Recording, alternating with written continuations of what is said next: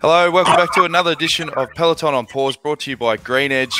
This is the Hitters edition. We've got some absolute superstars from the Mitchell and Scott team, all the way from Colombia. We've got a guy, Esteban Chaves, also known as Dos Pacos, or in Spanish, that's Tupac, and Annemiek van Vleuten, also known as the best bloody female cyclist in the world at the moment. How are you guys? All good. Yes. All good? Hard times, but all good. We're healthy. That is important thing.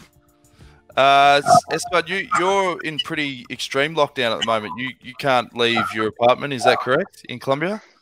Yeah, I'm in Bogota, and I'm in the apartment since 5 weeks ago, and they say this week we will be till 11th of May here. So that is a really hard thing, but it's the best way to do thinking in the humanity and all the country and everything. So we're in luck for that. And the first thing I noticed, mate, is you've gone the shaved head.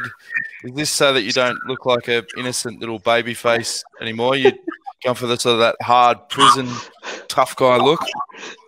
Yeah, I like to. I will do some tattoos also. Yeah. Some piercings for look more a little bit aggressive, because always is like cute and smiling, and come on, I need more. That's not the real you. It was always hard to give this perception that you're this really nice, fun-loving guy. Yeah. Exactly.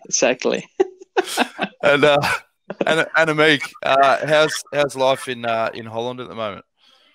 Yeah, pretty sunny actually. I still wait for some rain. I said I take a rest day when it's going to rain, and I think like I'm now 5-6 weeks in a row still training outside in the sun. So the health situation with me is good, and also in the Netherlands we get a little bit more in control, so that's good. And we can still train outside, but we have to keep distance 1.5 meter, and everyone's doing really well, I think, with that. So I'm pretty proud of the people from the Netherlands. And yeah, it's a bit hard to stay motivated, to be honest, without a goal. But I also found I also enjoy riding my bike in the Netherlands, though I miss Colombia. Yeah, I was going to say you actually went to Colombia at the start of the year and did training there. What made you go there? Esteban actually encouraged me to go. I was already after 2008 I wanted to go, but then I broke my knee in the World Championships in Innsbruck, so I had to cancel my plan. So actually I had a flight, but I could not cancel it, and then I just, with my leg just in the operation, I changed my flight 1 year ahead, and just felt like, if I don't use the ticket, I don't use it. But so then this year I went, and I liked it so much that I went back again. So I went twice actually this year. Esteban, what is it about the Colombian people that love cycling so much? I mean, I remember the scenes around the bus in 2015 when you burst onto the scene, and I'd never seen anything like it. It was just mayhem, and ever since then, I'd jump on the bandwagon, I'd wear the jersey, I'd call all the fans my people. What is it about cycling that sends them crazy?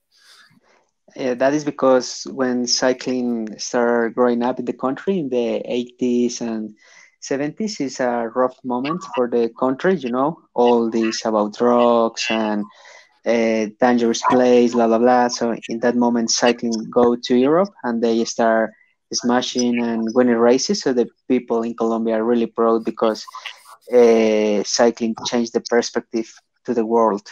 For the Colombian people, it's a sport people, healthy, good person. So we are really proud of cycling, and it's part of the culture. So when Annemiek comes, for example, everyone go with her and show the country, show the different fruits, and we are really proud for show the beautiful part of the country, because we want to change the mentality of the people about Colombia and show the real Colombia. How was riding in Colombia, Annemiek? Did the supporters get involved? How was it out on the roads? Yeah, I had a lot of moments that people want to take selfies, and sometimes in the middle of nowhere, and I stop for 1 second, and then the people are like, "Oh, you're Annemiek van Vleuten, and can I have a picture with you?" And it was so random, like in the middle of nowhere, a place where Yeah, but no, you would not expect it. It was funny, and I second what Esteban said. Like people are so friendly and really into cycling and also into women's cycling. They didn't really care about. I don't know. They also all knew me. It was a bit surprising for me, and and it's just fantastic to train there. Like it's so beautiful country, and the people are the best. That's the best bonus of the country, I think. The people are so nice and so helpful. Yeah. So did you guys get to ride much together at all? We ride like 2 or 3 days together. It's enough because Annemiek goes so fast, and Annemiek smashed every single one professional bike rider in Colombia. Now, Really? now the people go in motorbike with her. No one want to train with Annemiek. She goes so fast, like for 8 hours by day. It's ridiculous, man. This could be a problem, Annemiek, because you're going to get blacklisted wherever you go if you train as hard as you do. You gotta take it easy. I got a lot of flags on my rides on actually on Strava. Yeah, that could not be true that someone went so fast. It was pretty fun, but it was also thanks to Esteban because he went so fast and I tried to. So it was fun. Also to get away from all the people wanting selfies, because you're right. That was one thing I couldn't believe. Even at the big races, they're just obsessed with selfies. A lot of the Colombian fans, and then sometimes near the end they can get quite aggressive. Like there was times there, Esteban, where I thought you were going to get swallowed up by the crowd and we'd never see you again. Particularly the women that are sort of 60 years old, a little bit older. They're the most vicious, I noticed, with you, Esteban. Yeah, I have a problem, and maybe you can help me with that, guys. This is also because the reason I shave, because I have one target between girls till 8 at 12-year-old, and it's one big important gap, and the next girls look after me is like 55 going up. So it's because you look like a teddy bear, you know, the little cuddly teddy bear. Yeah. You Esteban got to race in the Tour of Colombia and the national team and the national championships. You've been wanting to do that for a while. How's that this year? That is beautiful. It's really a special thing. In the national championship, I raced with my brother, and we finished both in the top 20. I think I finished 5, my brother 18 or something. So that is pretty special. And also the Tour of Colombia, the last stage finished in my town in Bogota, which is the capital. And we crossing all the town from the middle, and that is full of people made, and that is pretty special. I never raced like professional bike rider in Colombia in my first time, so was really nice with all my family, my friends, my people. Is special. Good stuff, mate. Now, talking about training again, Annemiek, I saw the 2-part documentary series on the team's website, and episode 1, you got to train with the guys at the start of the year. What was that experience like? Horror. Horror experience. How is that? Yeah, it's something like you look forward to, and then you're there, and then you think like, oh yeah, that was not so good plan. It's going to hurt all week, every day, and a lot of kilometers. Why did I think this was such a good plan to go here? But then in the end, it also suits me perfect because I like to be smashed. So it's actually perfect. I don't need to smash myself. I just follow the guys and try to hang on, and it's perfect training for me, and also actually really nice to me. So I'm just one of them that they don't treat me any special. So it was and such a cool way to train a lot of kilometers. This we go from A to B, and that gives me a lot of energy. Also, like every night you sleep in a different hotel. And so good training. So it's just all the time a little bit out of my comfort zone, but then also not for 100 kilometers, but 240 kilometers and 4,000 meters of climbing. And every time the road goes up, it's like, yeah. That's nuts. I saw a video that I'm like. I saw Swain Tuft was on the camp. Did you get to chat with him much at all? He's quite a knowledgeable guy. Grizzly man. Yeah, it was nice. I knew him only from doing yoga in Lepelbed in Belgium. So where I saw when he was still active as a pro rider with Mr. Scott with our team. And now it was nice to speak to him, like how his life after quit to be a professional cyclist. And it was nice to speak to him. He joined for a couple of days and very experienced. And that was also the reason why he joined. It was nice that he was there.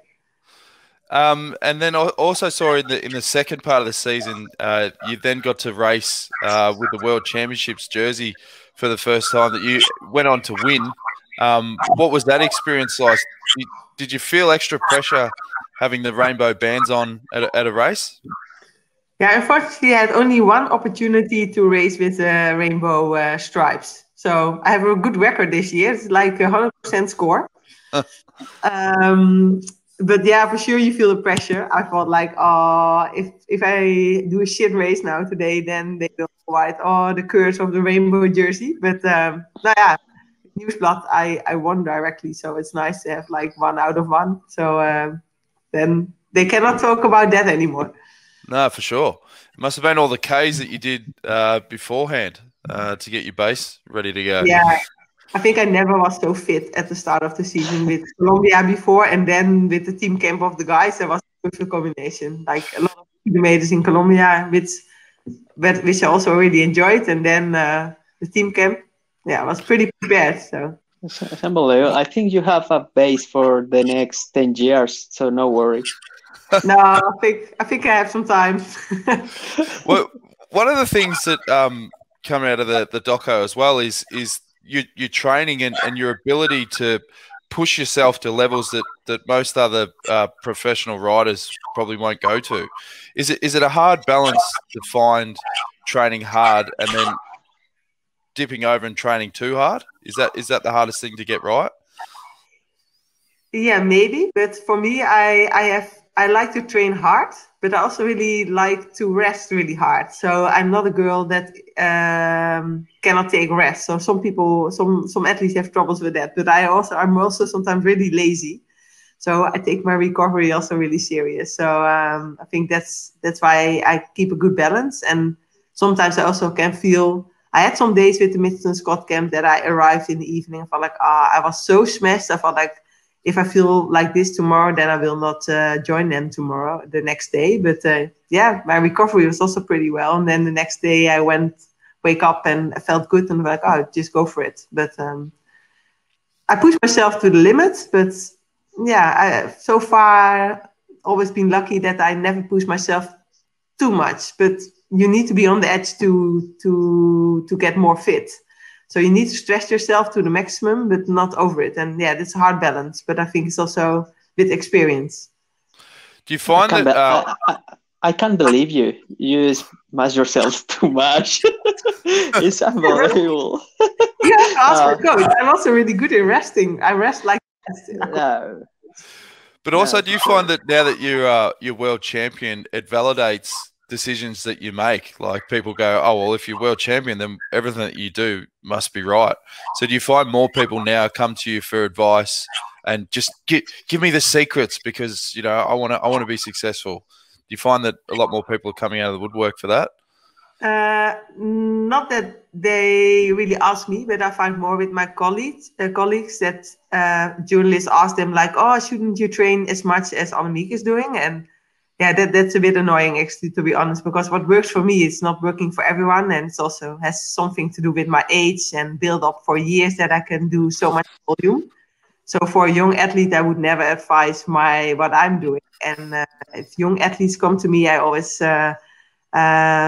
would give them not the advice to do as much as I do and give them advice that it's a process of years and that they have to be careful and listen to the coach and not to what another athlete is doing, I think.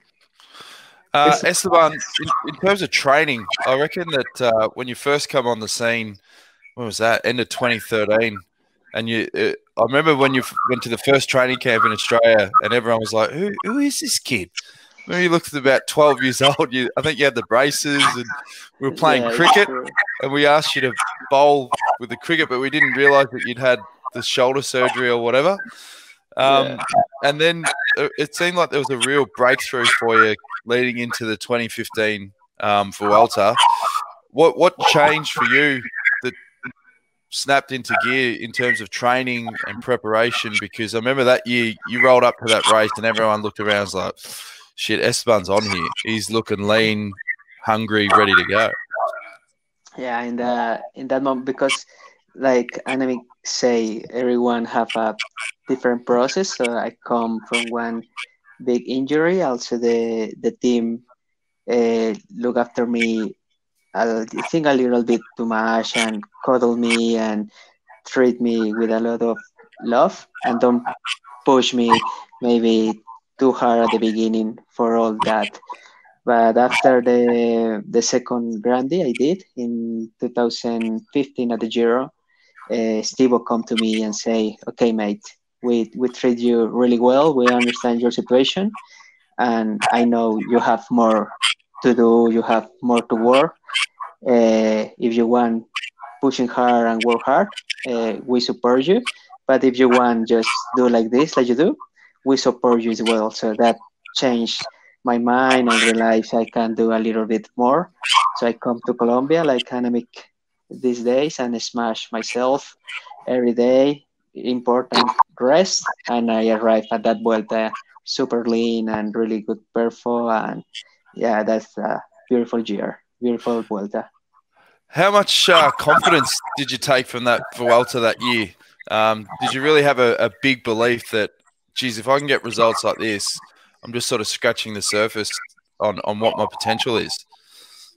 Yeah, it's unbelievable because beforehand always is a question mark, and that Vuelta I realized I can pushing hard myself and my body for 3 weeks and give me the confidence for train harder, for look myself, for look the diet, you know.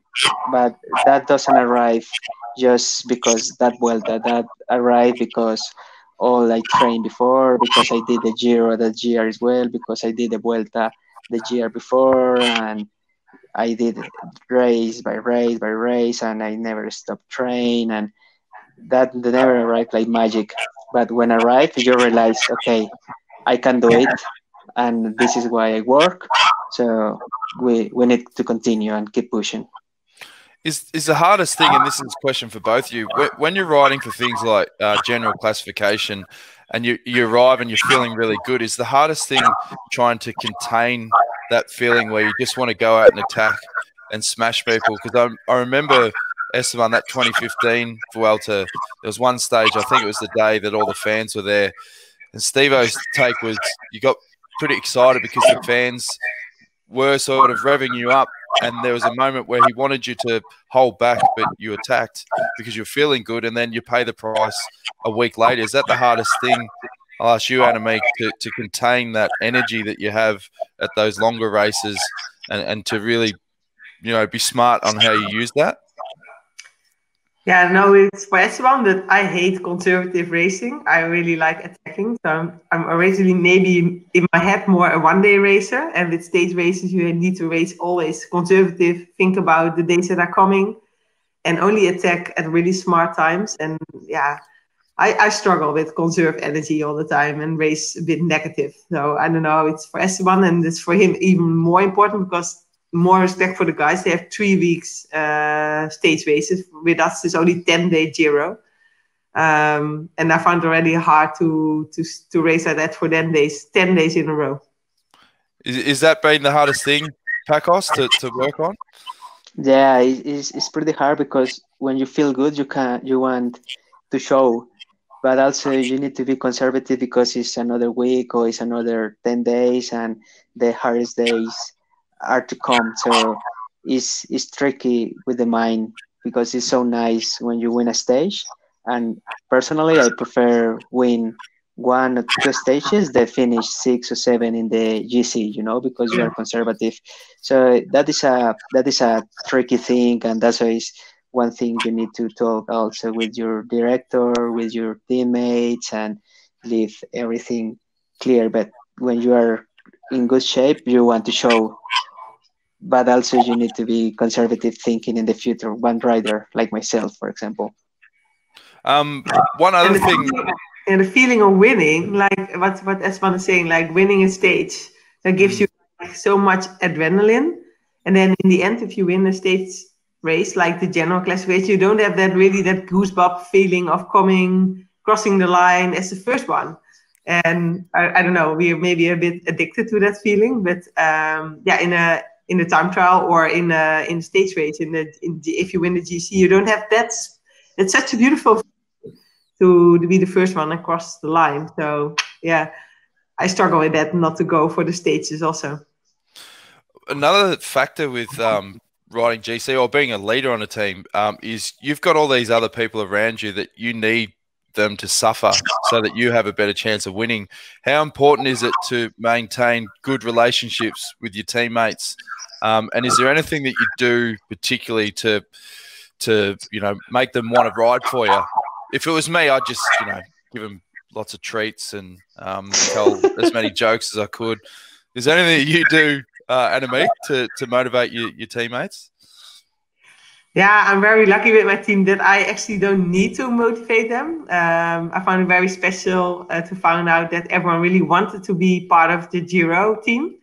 And it was before we were not very interested in going for the GC, but now everyone really wants to be part of the team, and it's a bit a fight of who can go to the Giro, which made me really proud. And I feel responsibility as a team leader for the team, that if you see that one of the girls is not feeling so well, you talk a little bit with them and what's going on, and you really feel responsible that you have to do it together, and that you need to take everyone on board. And if someone is having not a good day, you talk with them and try to cheer them up, because you really need everyone, and that's important. I feel responsible for that. But I think if you have a good team, then everyone is motivated from itself.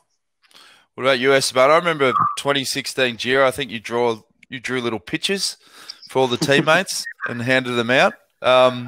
Do you find it really important part of your job to have that really strong relationship with your teammates? Yeah, that is super important, and you need to find the time for know the people and know every case different and separate the people and make the real connection with every single one, not just the riders. Of course, the riders are super important, but everyone is involved of the team, because like Annemiek says, every single piece is super important. And actually, I really like and I really love to have connections with the people. When you have that special connection, when you share some stories, when you share some fears, when you share some strength, it become like your family. And it's different when you work to one teammate and when you work to your family. So I love that type of connection, and I really like talk with the people, like really deep things and all that stuff. Good stuff, mate. There's no better team bonding or team building way of than just doing a grand tour together, because everyone has his highs and lows and fears and in one of those days, and you can go for a training camp together, but then you don't have that feeling for under pressure, and it's a beautiful thing to do together. And one of the things me and Amanda Spread asked for is like to have also a team dinner afterwards to celebrate, or maybe not to celebrate, but we had two times we could celebrate the victory, and also with the staff and with the soigneurs, the mechanics, the team directors, so everyone together on one table. And I found it really special that you can also really celebrate, and that everyone of the staff also has a feeling that they had a part in this in the victory. And I think that's one of the most beautiful things of the stage racing. You do it together with the riders, but also with the staff.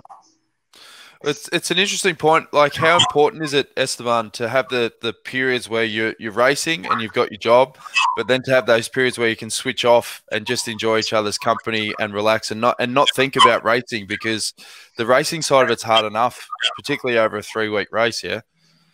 Yeah, you need to find the time also for disconnect. When you do just one thing, too much.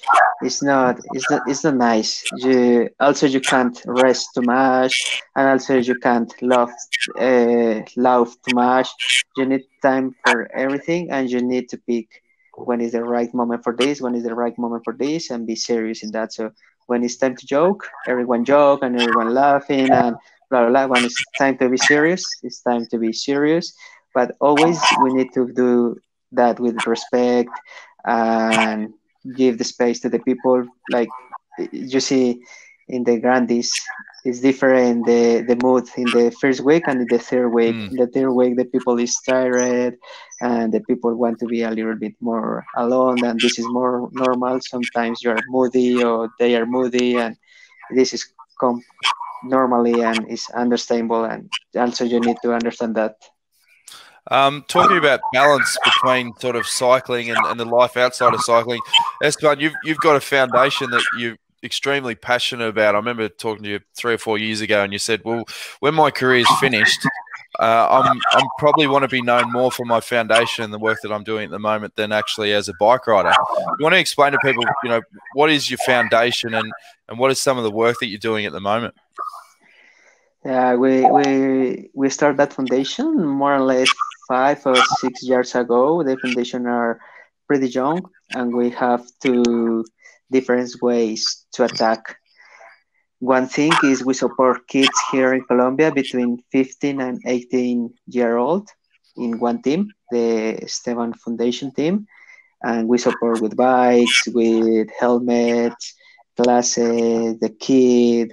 We provide the coaching, nutrition, and they go to the races in all the calendar here in Colombia. And in the other way is we do one crowdfunding at the end of the year, and with that money we raise, we made surgeries for kids have orthopedic problems in the country and don't have the enough money to do it. I think all the athletes and the people need to give back to the society what the society give to you, and this is my way to do, and I want make the surgery and support so many kids how I can and send the message to everyone the dreams come true.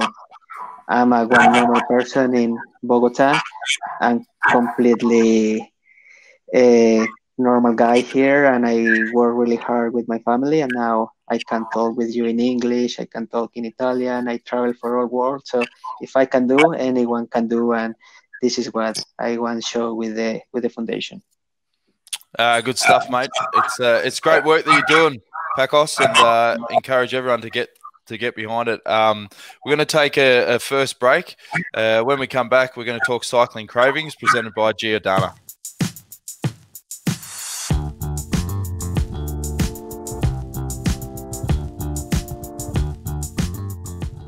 All right, we're back. Cycling cravings presented by Giordana. I'll start with you, Annemiek. What is it that you're craving the most now that you're not at racing?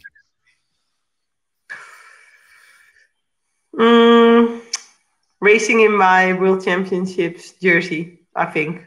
Yeah, I miss that. That's such a shitty thing to be world champion this year. Yeah.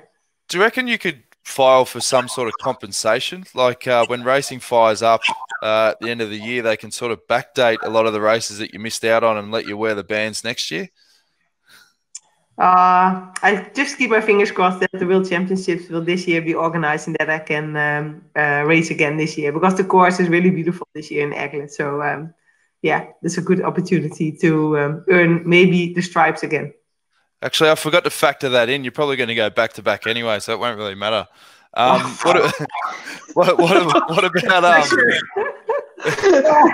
So is there any parts that you miss in terms of, like, I've seen what it's like at races, you don't have to worry about washing, you get daily massages. Is that sort of stuff that you miss as well? No, not at all. It's horrible. No? I like to do it myself. No, that's really not something I miss. I miss my team and to work together towards a goal. Especially when we had a team meeting with the girls, I felt like, I really missed the contact with them and the fun and the laughs at the table, at dinner maybe. Yeah, maybe also to be just in the peloton in the bunch with also the international girls. Yeah, you don't have really a lot of contact now with them. And I also really like to chat a bit with them. So yeah, I miss also the complete bunch. What about you, Pacos? What are you missing the most at the moment, mate? I really missing have a plan. I think Annemiek and myself and mostly of the professionals athletes past the last 15 or 10-year-old years having a plan and having an objective, and now is like no floor, so that is a bit hard for me. And also I love a lot to travel and knowing people, share my stories with the guys, and like I said before, you have a real connection with the guys, with the seniors, with the mechanics, with the directors.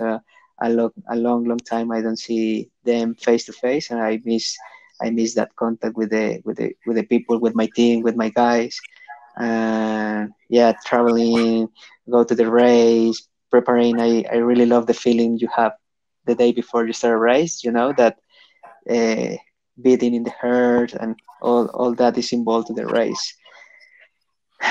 How much has it made you realise the little things that you take for granted, Esteban? Like, obviously, the ability to just go out and go for a long ride. Like, once they do let you out, I mean, you're going to be like a little Colombian dog let out of a hot car. You're just not going to know what to do with your freedom.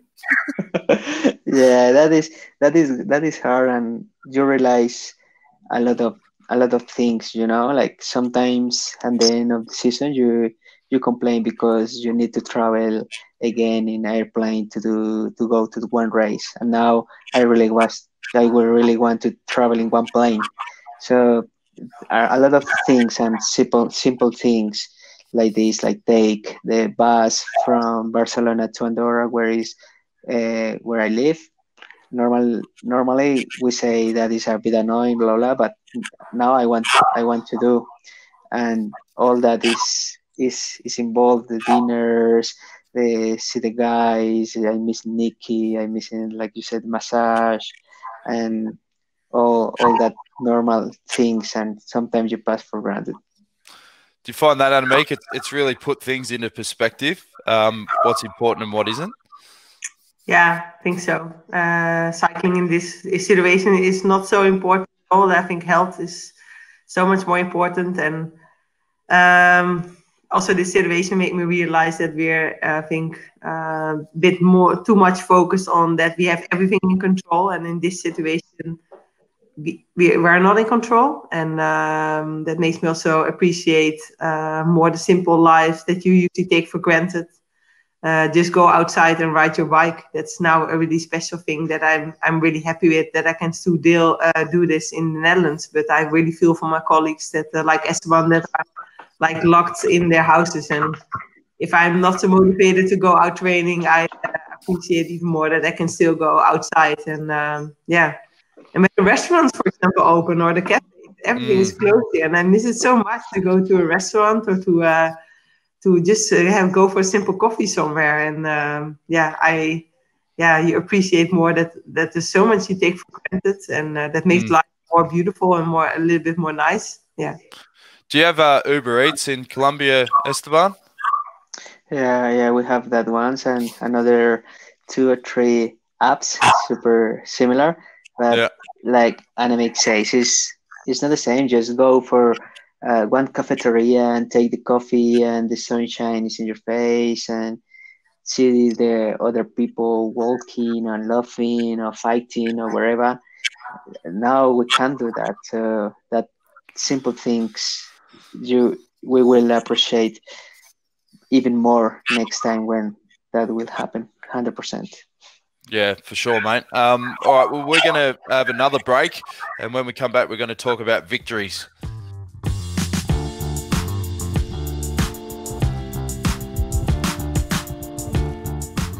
All right, it's Inside the Victory, presented by Scott Sports. Now, we've finally got 2 guests.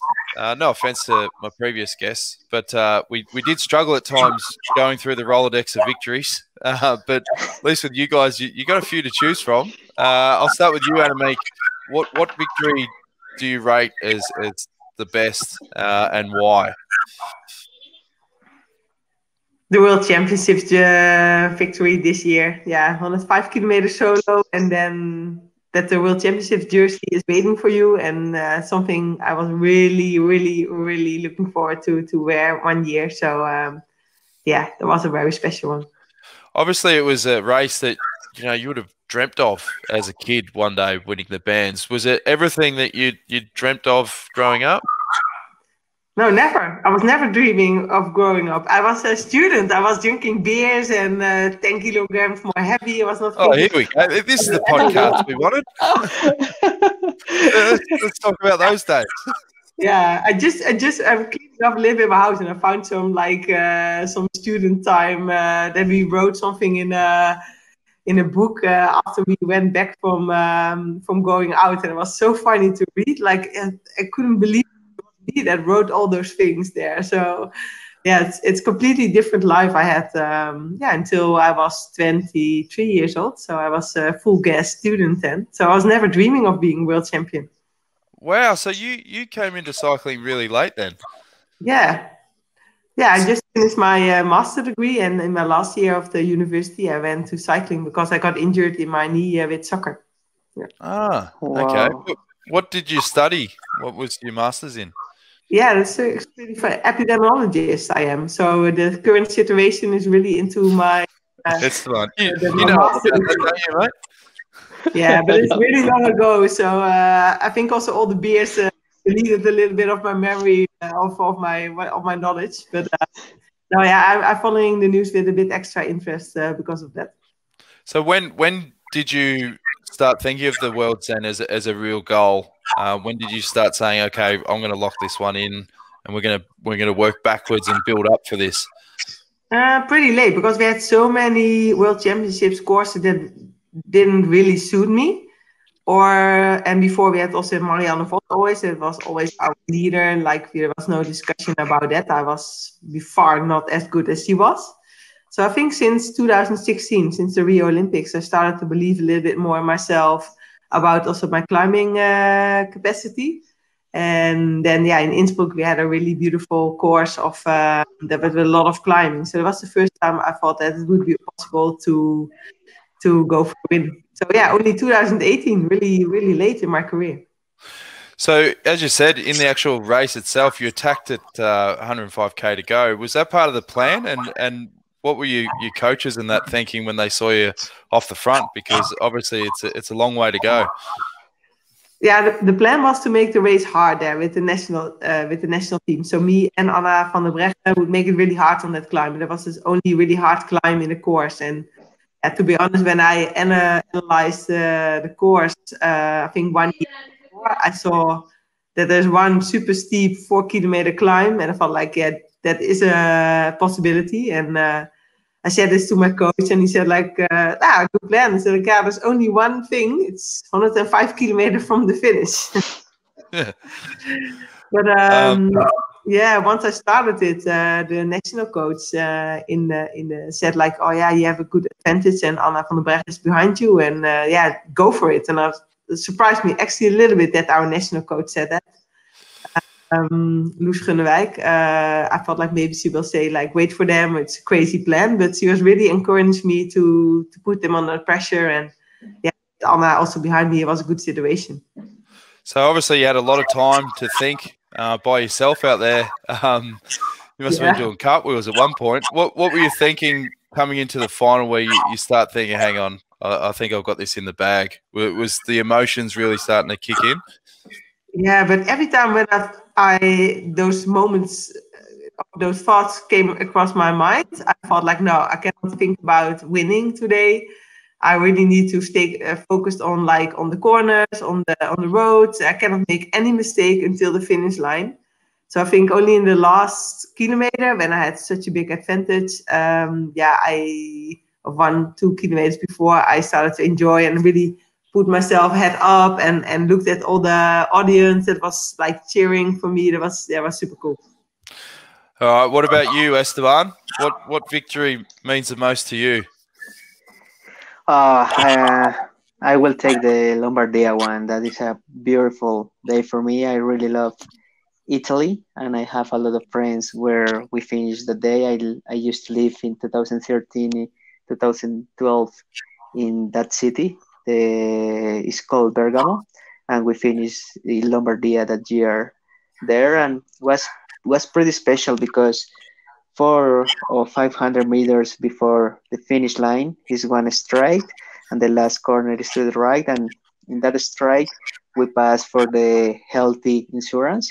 And I visit that place a lot of times to see one doctor in 2013. And the doctor told me I need to quit cycling. I can recover my shoulder. I will be an rider again. I need to take the insurance and forget about cycling.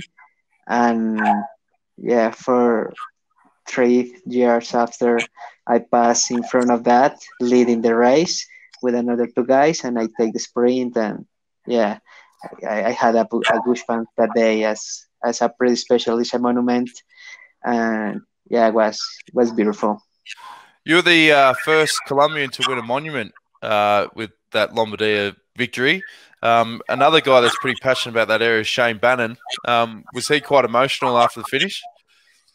Yeah, I think a lot of people in the team cried that day. I'm including, and Shane also love Italy, and the base team is in Italy, and we have a lot of Italians on the team. And the a monument is a pretty special thing, and the people know also the story behind that for myself, and that makes even more special for everyone.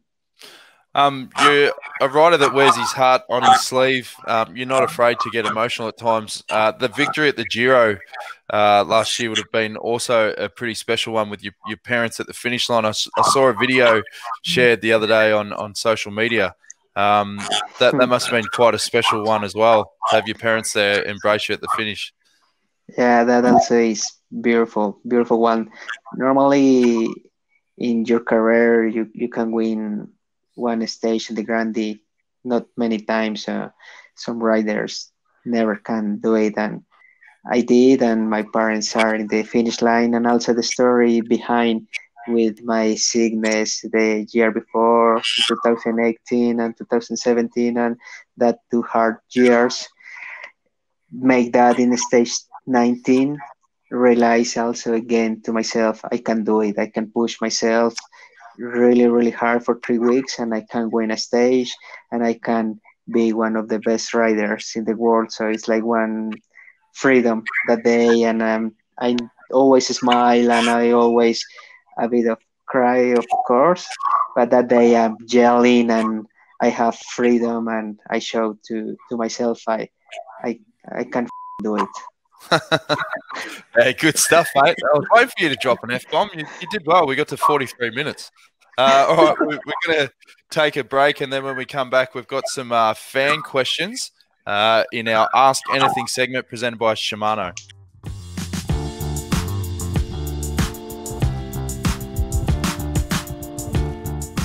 All right, we're back. It's Ask Anything presented by Shimano. We've got some fan questions. I'll rattle through them. We'll kick things off on Instagram. Charity Girano has got a question from the Philippines for both of you, and that is, what would be 3 things you know now or learned about professional cycling that you would have wanted to know in your first year? Doesn't have to be 3. It can be one good one if you want. I'll start with you, Annemiek. Oh, Esteban first, please. Okay, Esteban. you will copy my answer. Come on, Esteban. What, if you got to talk to a younger Esteban, knowing everything that you know now, what's one of the key things you'd say to that guy? I will say to him, like, mate, in the school you need to learn English, and also I will say to Australian. him, Australian mate, and also I will say to him, like, be focused since uh, day one, because the time just going fast, and the time fly. And when you realize and you look back, it's 3 years already, you are professional. So since day one, just go bananas for everything. What about you, Annemiek? You're talking to the college student who's drinking and eating and just having a wowzer. What would you tell that version? Ooh, that Actually, you probably don't have to tell them that much because you're quite successful. You train hard. You've got a good routine. Yeah. Probably just say, hey, just enjoy what's about to happen. Copy me.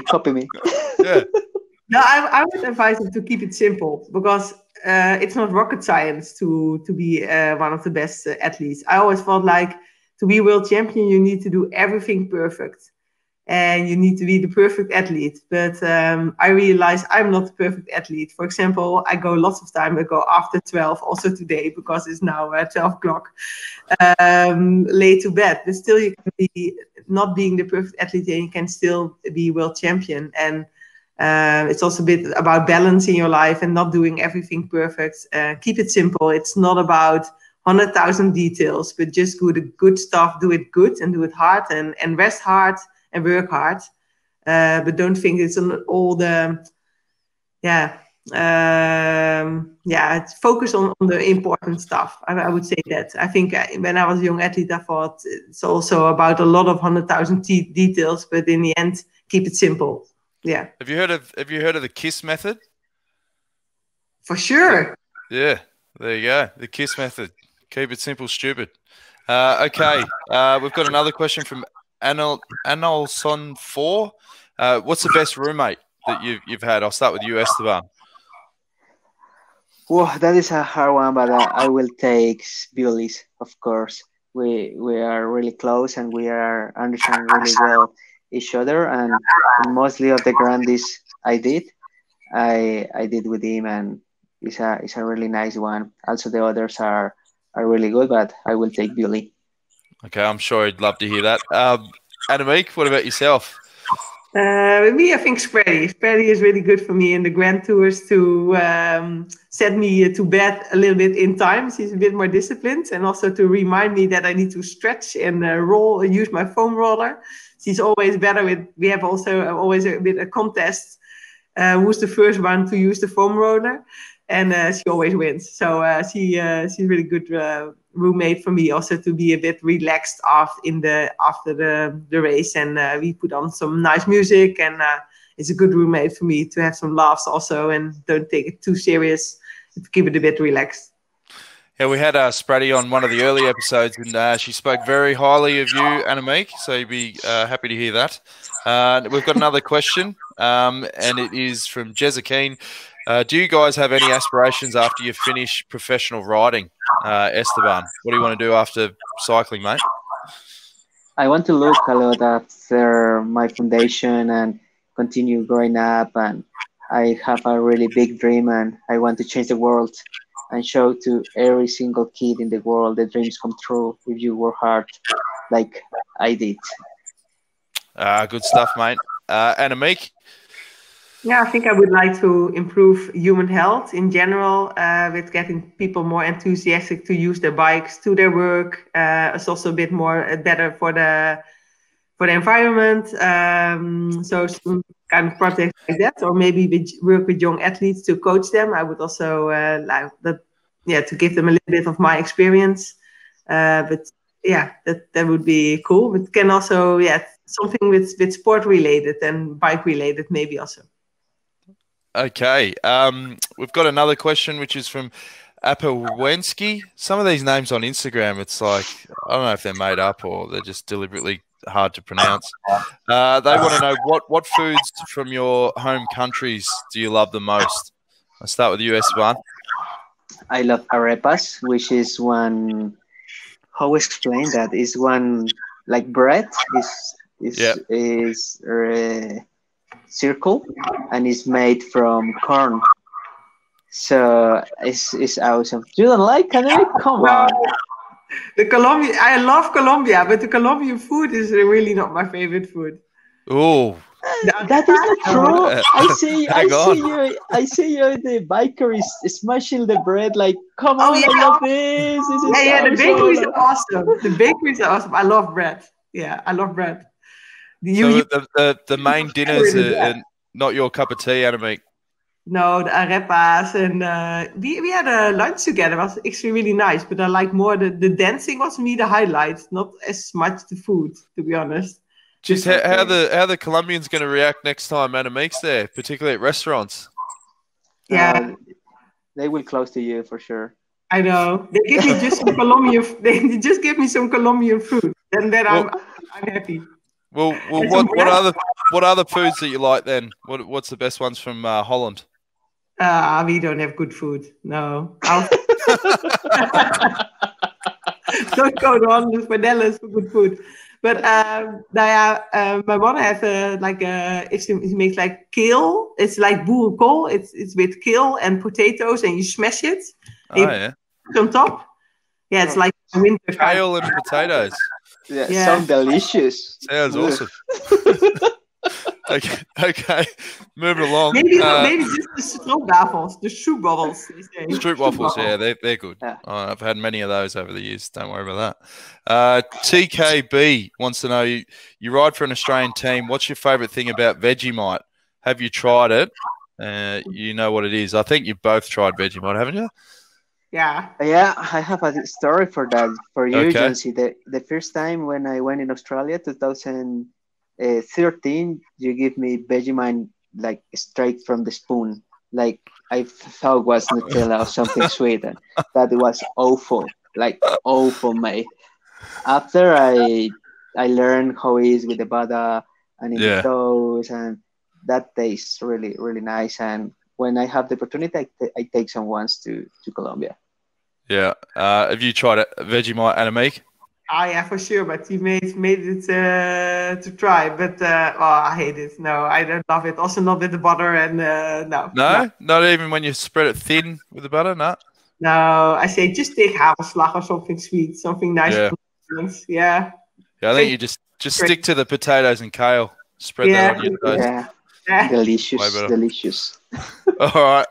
We've got some questions. We're almost finished. On Twitter from Mark Hill for Annemiek. Stroopwafel or torta de manzana, which is apple pie. Ooh, I know this guy. He made it hard for me. No, he's. I know him from Tenerife training. I can choose between stroopwafels and apple pie. That's my both favorites. Delicious, sweet things. Netherlands. Yeah. If you had to pick one, would you go with stroopwafel, apple pie? Yeah, fresh baked, yes. Okay. We've got one from Juan Munez. What's the most difficult thing about being a pro cyclist? Start with you, Esteban. For me, it's be far from home. Sometimes you stay, like for the Australians or for the American people, Latin American people, all America, you stay a long time afar from home. So I find that pretty hard. Yeah, and what about you, Annemiek? I think that's a 24-hour job. So it's not that after the training is finished for us. No, you need to stay focused on your food and on your recovery. So it's never really over. And like also now in this period, we cannot sit for 3 weeks on the couch and doing nothing, because then we need to build up for months, because you lose it so easy. So you need to stay focused. Yeah. Also after your training, and if you don't have competition. Yeah. Final question. This is from Facebook. Alice and Bruce. You both had career-threatening injuries, but obviously fought back to compete again at the very top level. What motivates you to keep going, to defy the odds, Esteban? One big motivation for me, the example my father gave me. We are actually we don't have a lot of money, but also we don't went poor. We want one normal family in Colombia. We need to work a lot with the difficulties, and my father never give up. My father always work and have a lot of things in the life, and he continue believing and show to us the dreams come true. You work hard, and that example when I have the hard moments is what I do. Continue pushing, continue believing. Whatever I need to do, I do for follow my dream. What about you, Annemiek? What motivates you the most? I think because I feel I have talent for riding my bike, and I'm really keen to take the challenge to get the best out of myself, and that's really motivating me. Also after injury, I don't want to quit because I know there's more in my body that I can use and I can still improve, and that's really, as long as I see I can improve, I'm very motivated. Great stuff. That's a good way to finish the fan questions. If you've got any questions, make sure you send them through to Mitchell and Scott on Instagram, Twitter, Facebook. We're going to finish things off with a quiz because it's been a massive episode. Only 5 questions, so stay around for that.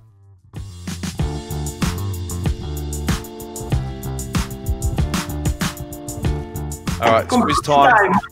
Quiz time presented by Pirelli. First Annemiek, please.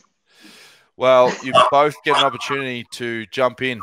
So if you know the answer, you chime in. I believe that we had a men versus women's team with Bewley, and he got rolled. So the women's team are up 1-0. All right, so 5 questions. Let's go. Question number 1. Which country has the highest number of bicycles per capita of any country? Holland. The Netherlands. Yes, Esteban got in first. All right. What was the answer? Yeah, Netherlands, Holland. Ah. Yeah, correct. All right. Question number 2. What year did the Beatles break up? Was it 1968, 1970, or 1972? 68. 70. It's 1970. So Esteban's up 2-0. Come on, I know you're competitive, Annemiek. You got to get all 3 correct to win. What is the highest grossing film of all time? Is it Titanic, Avengers Endgame, or Avatar? Titanic. Avatar. No. No. So there's only one more answer left. Avengers. Yep, Avengers Endgame. That overtook Avatar and Titanic's third. Really? This is an absolute shellacking. We might have to go double points. Question number 4. Which city will host the 2028 Olympics? Paris. No, that's 2024. It's in America. Which city? I think I was quit at the time. Los Angeles. The final question was, which state was Donald Trump born in? Was it California, New York, or Texas? Texas. Nah, New York. Jeez. That's a rough old quiz. Oh, what a great way to finish. Quality podcasting there, folks.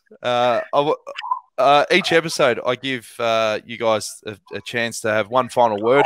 I'll start off with you, Esteban. What do you want to say to the listeners out there? First, I want to thank you, Jonesy, for this. A long time I don't talk to you. I hope everything is all right. And for the listeners, just keep strong, keep together, give solidarity to the humanity. This time we need to be together and stuck together for continue. So help to each other and help to the neighbor, to the family, because rough times are coming for every single one in the world. So we need to be together and be solidarity, human, for continue and going on. And Annemiek, one final word for all the people listening and watching the video. Yeah, I hope everyone can stay positive and stay at home, please, for human health, and look forward to more stuff that's coming, and just like me, like that we can go outside again and that you can appreciate the small things in life. Don't forget that. Like just also now inside, staying inside, you can still appreciate the small things you can enjoy together with your family inside. And I hope everyone can do that. And then this time will pass and we can go outside again and stay healthy. That's a good way to finish. Thanks again for joining in. Obviously, with the time zones, it's past midnight where you are, Annemiek, and appreciate you taking time out of your schedule, Esteban. A lot of Netflix at the moment, yeah, mate. Yeah, of course. Every single series. Oh. Yeah. What's the best series you've seen at the moment? I just finished the Orthodoxes, you call in English? Is that Ozark? No. No, Orthodoxes is about this girl in New York with this is Jewish. She's Jewish. I don't know the words in English, and she come to Berlin for try to Skype of her culture. You know the Hamish? I don't know what you're talking about. I think she's Jewish. Jewish. Jewish. Yeah. Jewish. Yeah, she's Jewish. What did you say? Judas? Jewish. Sorry, my English is not perfect. Come on. That is a good one. That sounds as good as the potatoes and kale, mate. But anyway, as I said, I really appreciate you taking the time out.